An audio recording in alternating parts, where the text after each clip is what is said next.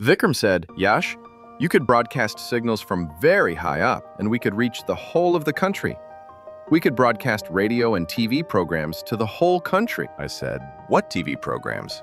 We don't even have television in our country. He said, that does not matter. We will develop it. We will learn how to do this. And then this man, Sarabhai, goes to Prime Minister Mrs. Gandhi and says, we want to test whether space could be used for such purposes. She says, but where are your rockets and how can you test? He says, I have friends, scientific friends in America, everywhere. Let's see what we can do. But then, who receives it in the country? There is no television at all. And Sarabhai tells Mrs. Gandhi, no, we don't want to put television sets in the cities.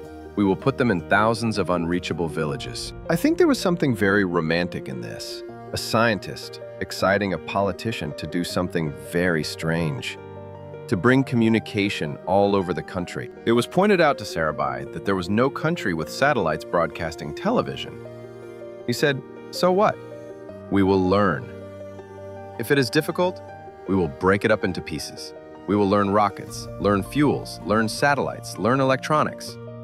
We will learn everything. When people asked, what will you talk to the farmers of Bastar about?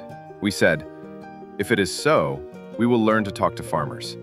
Let us try to make it one country. That was the birth of India's space program. Not built on power, but on purpose. Not on machines, but on dreams.